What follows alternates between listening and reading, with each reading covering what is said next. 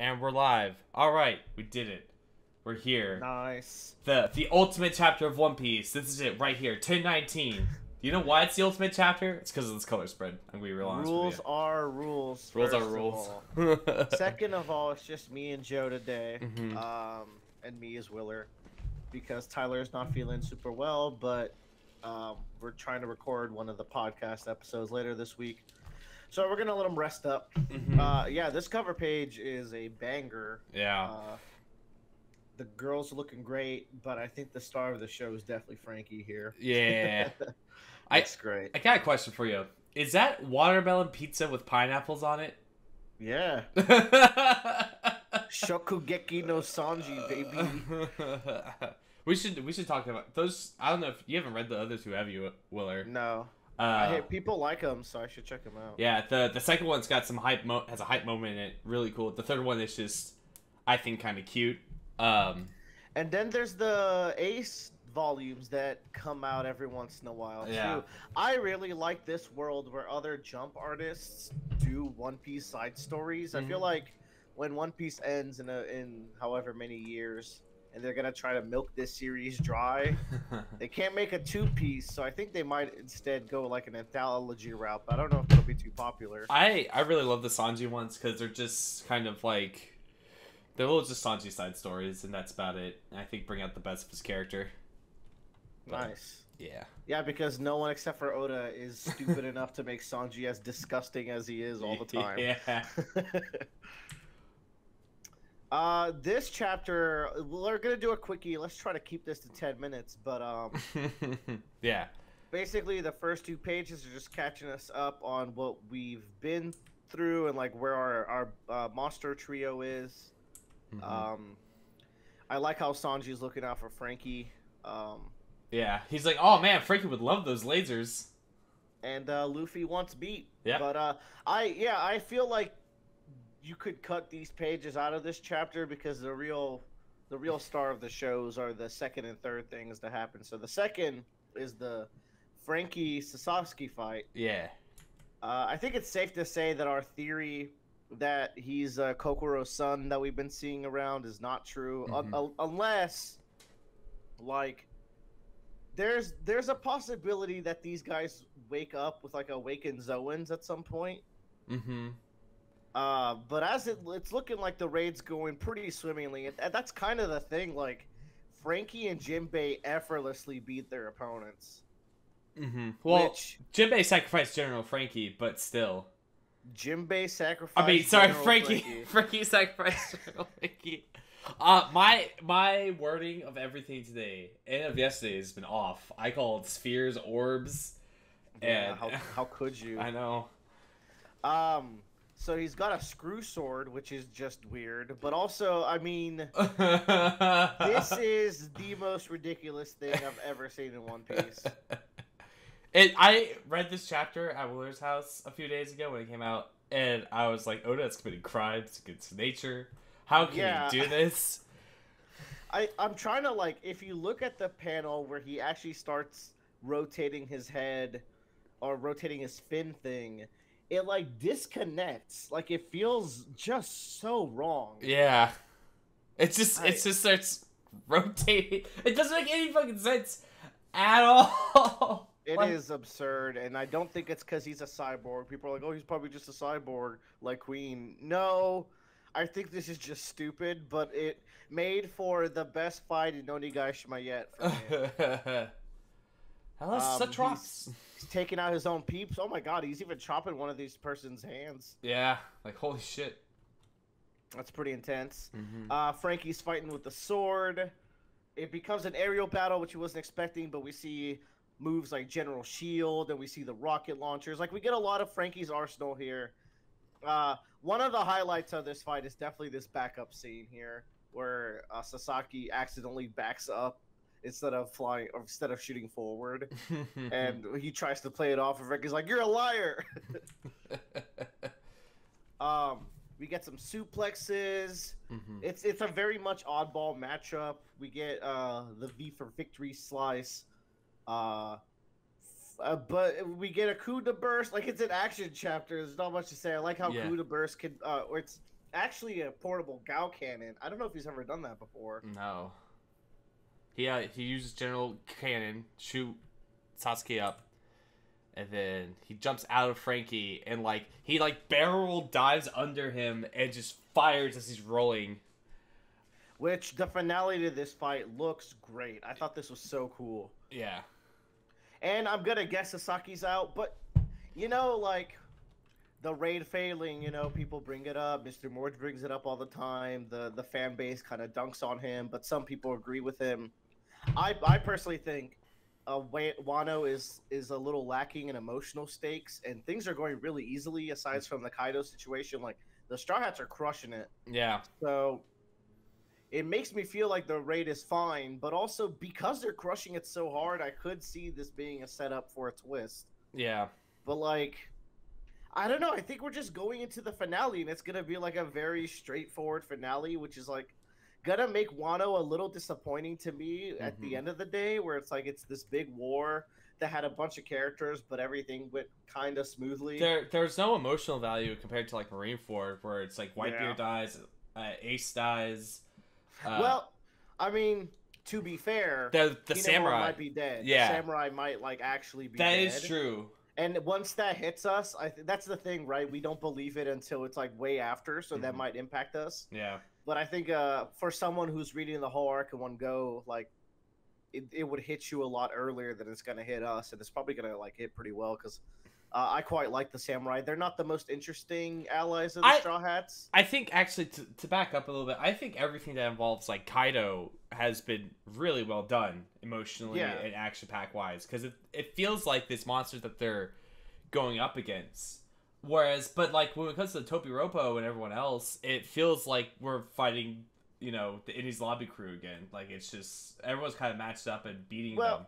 It's they're quick fights, right? Yeah. Oda's not spending too much time, which I'm getting. Well, remember multiple chapter discussions back. I'm as long as we get the chapter per, we get to see some moves. We've definitely seen all the Tobiropo and the Straw Hat so far do cool attacks, and there's strategy involved here.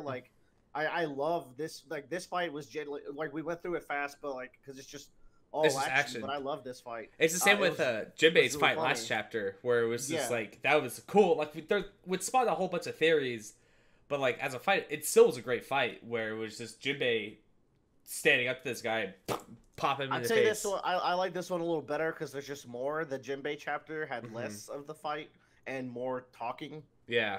Fair. This one had more trading of blows. But it is going fairly easy, right? Even though they're shorter fights, the Straw Hats aren't coming out of it too beat up. Franky looks tired, but he's not. He didn't get. These are the Tobiropo. They're supposed to be fairly freaking strong. Yeah. And Queen is fighting Sanji right now. Sanji doesn't seem to be struggling very much. Because fucking Sanji turned that boy into a fucking helicopter, weirdly enough. All dinosaurs fly. They're flying six. And then Zoro's gonna come back, and he's gonna fight King, most likely. I guess, yeah. Give me 1 second, because I want to check to make sure that's not something being dropped off. Okay, we're back. Dog was freaking out. I thought I got things. I did not get things. No things for you, Joe. But where were we? Yeah, it's just going a little easy, except for the Kaido situation, which you're right. Kaido's been good. You know what has been a little disappointing is Big Mom. She's definitely getting sidelined, and we love Big Mom more than most people in the fan base. When you add up both of our rankings, she's probably in both of our top 10, and she ended up in our top 2 of our joint tier list. Which is nuts. People are very upset about that. She wouldn't be in my top 3, but I think when you average you and I out, that's how she ended up that way. And we have plenty of discussion on why, at least for me, I think Big Mom is so good. And at the end of the series, she's most likely going to fall down a few slots there. But it's... Well, I mean, it depends. If Oda keeps using her the way he is using her. Yeah. Which is she's also here. I feel he still has big plans for her. I do too. And that's why I feel she's gonna stay fairly high. Maybe not top 2 because that's what I'm saying. Someone's gonna complete their character arc. Yeah. When Law or Zoro or Sanji complete their character arcs, they're gonna shoot way up. When Usopp completes his character arc. Yeah.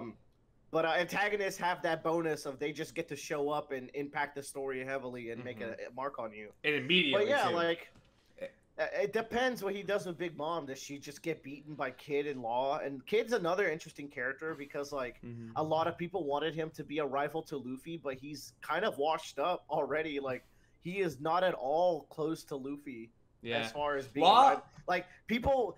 I watched some of the Revelry, which is like the big One Piece YouTubers talk together. Everyone hates Kid. He's a lot of people's worst favorite character, like, least favorite character in the series. Because I think they had so much hope for him, and it didn't go anywhere. And I'm like, okay, I had like a tempered expectation of Kid. So like I'm not like completely fallen over about it. But if I was to go back to our tier list, I would definitely drop Kid because I think I did have hopes for what he would do in Wano, but so far he's like just another character in a very big arc. It's not like Law got his own arc and it was amazing. It had so much Law, you know. I don't think we'll ever get like a Kid centric arc. I like Kid for where he is right now. Like I really like Kid. Like I love playing in Pirate Warriors 4. He's one of my favorite characters to play, and then I like his design. I like his fruit. I think Kid has some part to the story to play, but I don't think he's gonna be on like Law level. But I love the potential of Kid, where like you could do a lot with his crew and like, but Oda didn't, you know, like he did the killer thing, and that's it for now. So we'll have to see where Kid goes. It's been like 2 or 3 chapters since we saw Kid, which isn't too bad, all things considered. But all he's doing is being another fighter, you know, and showing Luffy respect. Now, so Kid and Big Mom are being used in ways that like I hope. This isn't where your story ends. Yeah. I hope y'all still do a lot more in Wano and potentially. I still think the magnetism part of Kid is going to be important because that's a huge thing in One Piece already, like with the island. So I feel like he has some sort of part to play in the future. Despite the theory that we were pulling for being wrong, I think the fact that he has ties to Vegapunk is still on the table. I still think him being the navigator, having magnetism is like still a big thing. I think like. There's like Kid is there, and like I don't know if like I feel like Kid is still important in some reason, but that might not be true, and I'll be fine with it. I think also what's interesting is that like if you look at Kid now and compared to Luffy back then, like Kid was ahead of the game, and he was like top dog compared to the Super Doas. By doing the But I think that's why people had such high hopes. But and he was doing the opposite of what Luffy was doing, is that he was causing more chaos around the world than Luffy was, basically.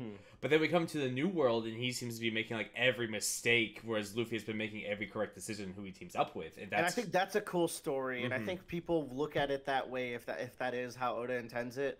It's just hard when you're reading it weekly, and you're like, fuck, man, it's been 10 years, and I've been expecting Kid to be a GOAT. Like because, a great character. Basically, Kid failed at attacking, like, 2 Yonkos already. He failed at Big Mom. Did he No, Shanks. He went for Shanks. No, he also failed at Big Mom.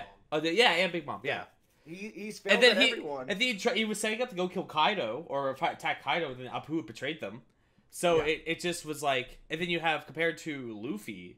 who makes Big Mom look like a clown the first time he ever interacts with her and gets him through the phone in the fish. And then like he goes to Whole Cake Island, disrupts that whole wedding, and gets a huge notoriety bonus comparatively. And now he's out here fighting Kaido.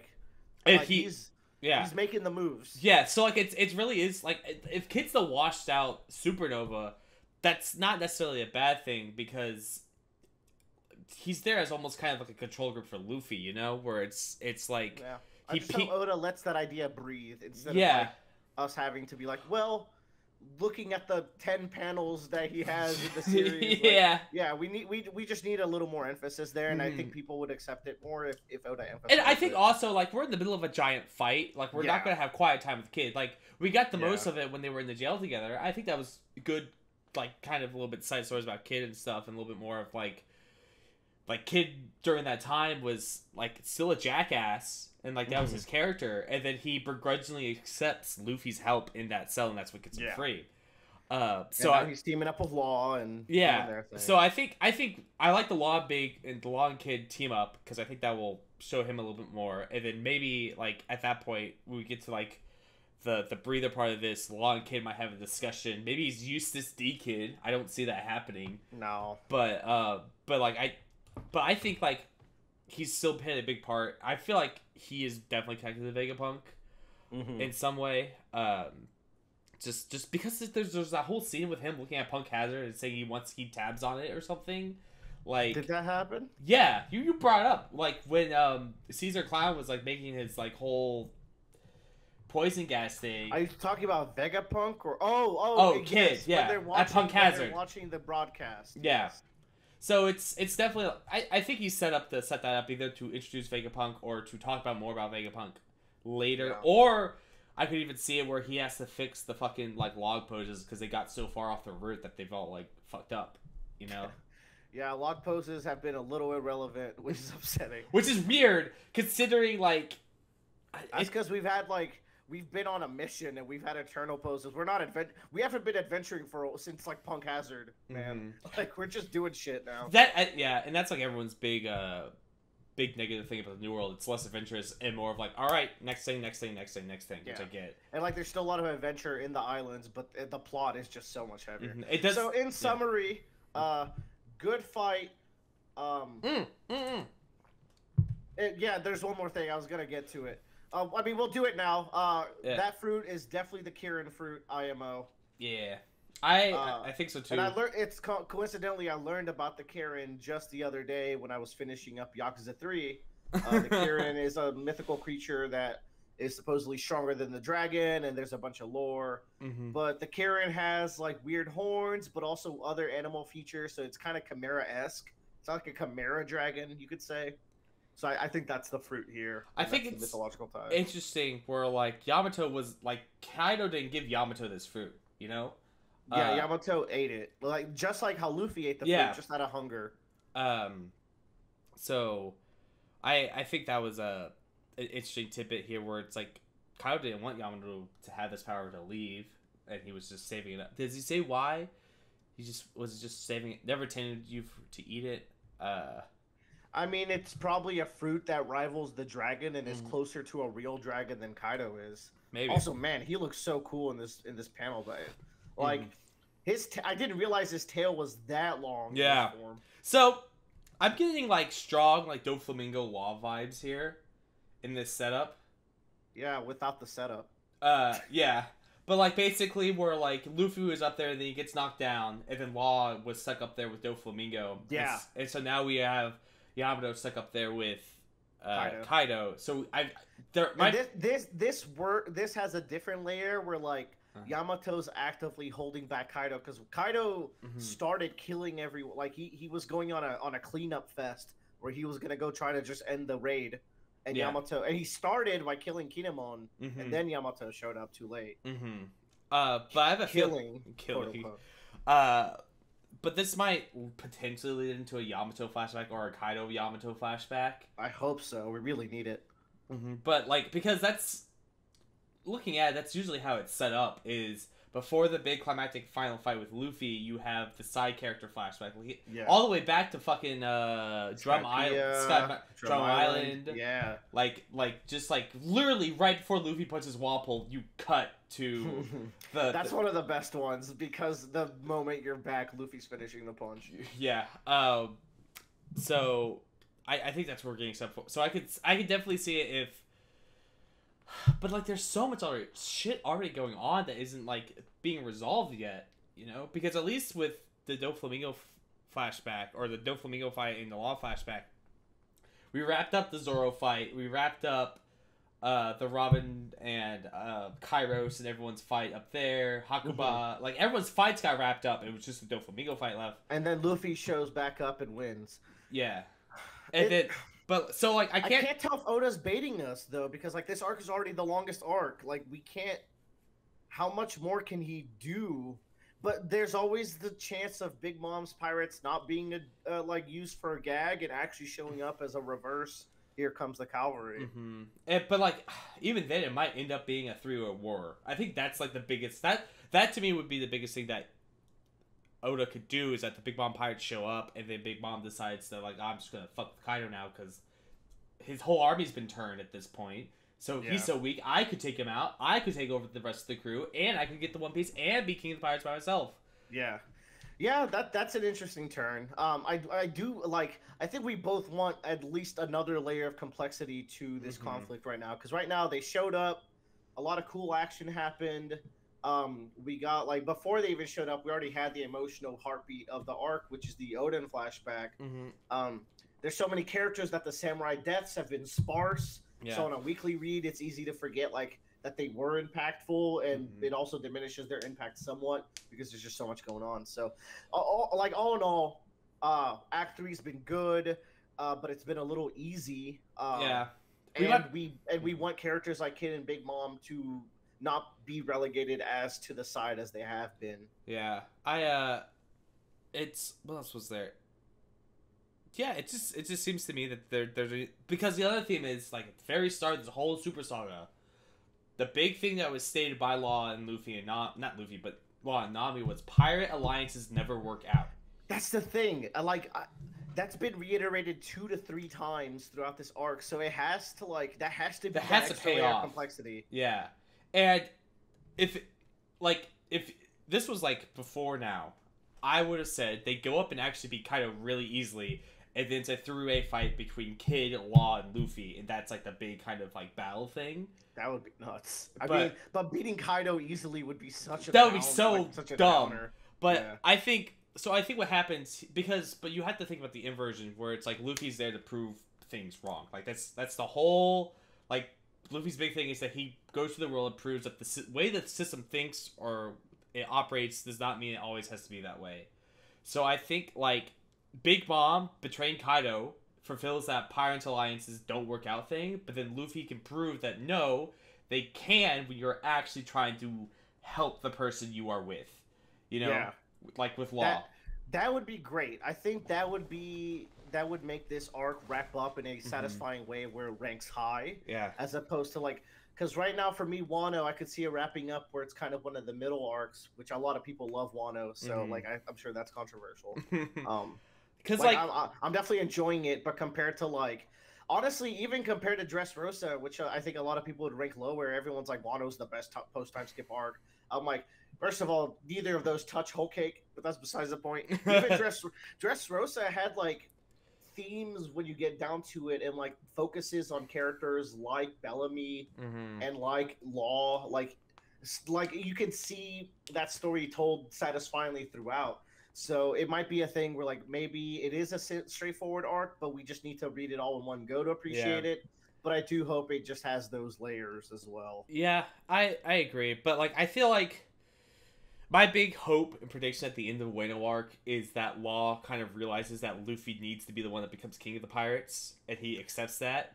Well, Law never really showed interest though in being king of the pirates. It had the Kid accepting that. I think like Law is gonna be definitely the first one to step like of the supernovas to step up and say no.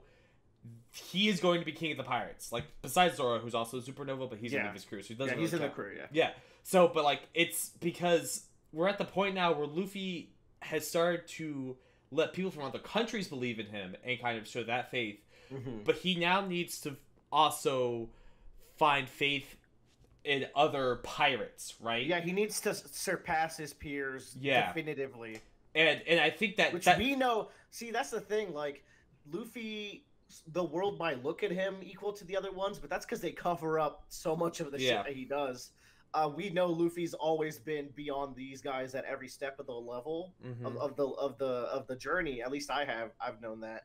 But like we need the world to like realize that Luffy's way beyond. His only rival is the Yonkos, and the only Yonkos left are going to be Shanks and Blackbeard. Yeah. So I think like by the end of Wano, that needs to start like shaking things up or setting that groundwork there. That's what I would like to see, because that sets us up into the final arc where he finally beats the Yonko and then gets One Piece or fights the world government or whatever that is. Because like the whole point, like the thing about Gold Roger is that every pirate respected and believed in him. Yeah, that was the big thing, and he sailed around the world and defied the world government. So that's what needs to happen, and it kind of goes into that whole big party aspect. Is like he needs to have everybody there. So, well, we've overstayed our welcome. Yeah, well, you know, when you only got one chapter, it's a good time to just talk about the arc in general. Yeah, I feel like that. We don't get another one for 2 weeks. Oh, that's so sad. But I'm excited to see what happens next. If I had to, I don't know if we're gonna go to the Robin Brook fight or if we're getting more Yamato stuff. I would. I would be down for Yamato stuff now, and then Robin Brook, and then Luffy gets there. Maybe, you know. Maybe. I think it's gonna be like, I think 1, 2, or 3 more pages of Yamato stuff. It's either gonna be Yamato stuff at the beginning, or it's gonna be a continuous like Yamato stuff at the end of every chapter that he tells as this thing progresses. Because that's been happening, I think. Like no, I don't think the end of the last chapter was Yamato stuff. It might be a new trend. Maybe. But like I feel like we'll have sprinkles of bits of it here and there. Like last chapter ended with the end of the Jinbei fight, so. Right, there was no Yamato stuff in there. That it was like 2-3 weeks ago when we last saw Yamato stuff. Yeah. That's the thing. That's why I kind of want to go into Yamato now, because getting these tidbits ain't cutting it for me. I'd like to get a condensed Yamato sequence, because we've never gotten a condensed Yamato sequence outside of like his introductions. So I think it's time that like sell me on this character. If this person's gonna join the crew. Yeah. So I'm sorry, I'm one of the 10 people on the planet that don't automatically love Yamato, but I need to be convinced, okay? Yeah. That like this is a crew worthy character. More than Booba, please. Oh yeah, now all you carrots are furry, so she can't join. Fuckers. Enjoy your transgender furry. Let's see how y'all like that shit. Well, we can keep talking about Yamato all day, but we're gonna go ahead and cut it here because that'd be just a whole other conversation. But to the next time, we'll be hopefully 4 or 5 weeks from now. Bye bye. Bye bye.